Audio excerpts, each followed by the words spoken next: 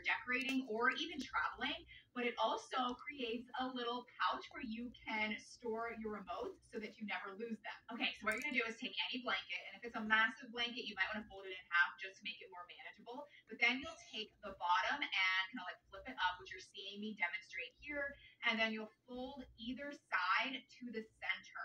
And then you're gonna flip the bottom up and then tuck the top into that little pouch. It's so simple. The whole thing takes like 5 seconds. And again, it creates this really nice compact square pillow that you can take on trips. You can take it in the car, on a plane, or if you want to use it around your home, you can decorate with a pillow or put it on your couch and stick the remotes in the pouch. And so